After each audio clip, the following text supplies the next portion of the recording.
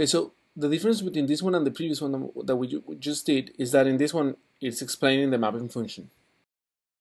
The mapping function, like I said in the previous one, it's a function that will generate an array B, let's say planets B, from an array of planets A.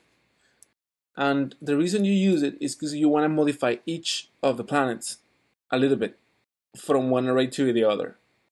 Like, for example, you could, if you like, you could generate a new array that contains the same planets, but now prepending the number of the planet.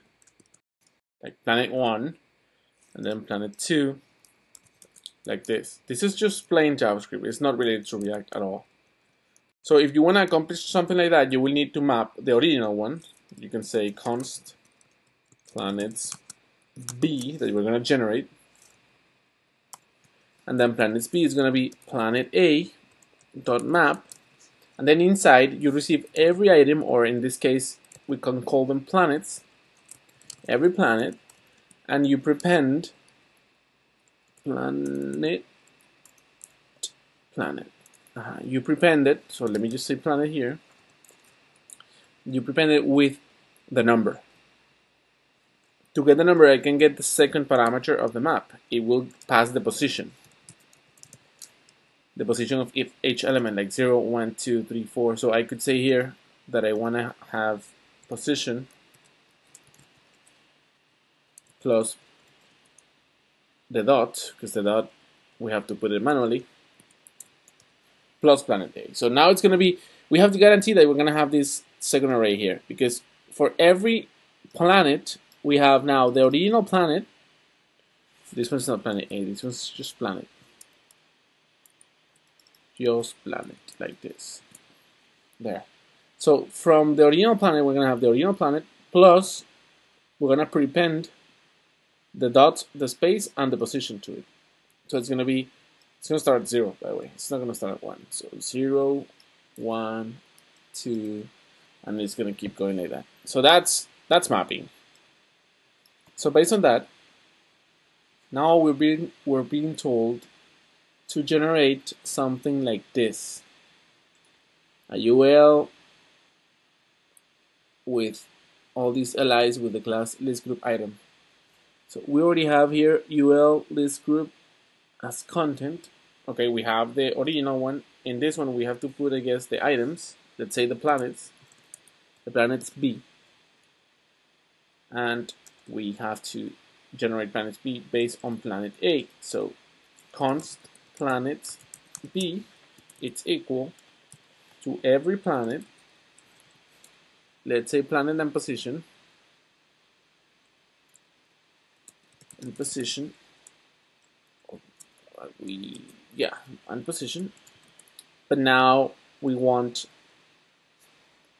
this li here, this exact same thing. We want it entirely, so let's just put it. But instead of Mars, we want planet inside here. Planet. And then we also have the position that we need to put as key. Remember that if not, it's gonna give us a little error that we don't want. So key, like that. Well, it's not positions, it's just one position. Actually, I normally call it I, because position is just too big. It's shorter, so it's easier to read. Now, if we test it, let's see what happens. We have an issue, plan test.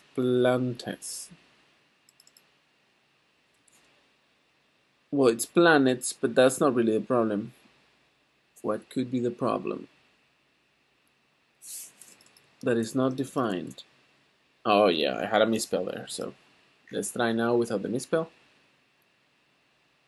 The component should return the exact HTML. Okay, let me see what's the problem. Oh, we have a missing.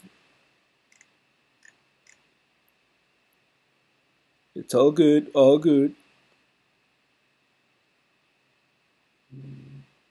And then a closing URL.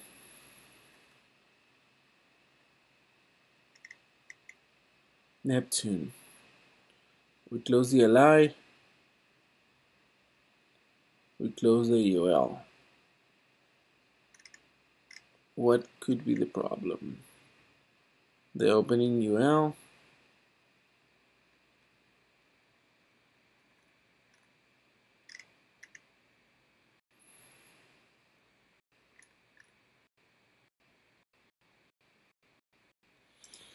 It could be that is not saved because I see that everything is right. Oh, look, it's not even showing here. So we do have a problem. All right, this is the mapping function. Yeah, I forgot entirely to say planets a dot map, and then I pass the mapping function to it. Yeah. Okay.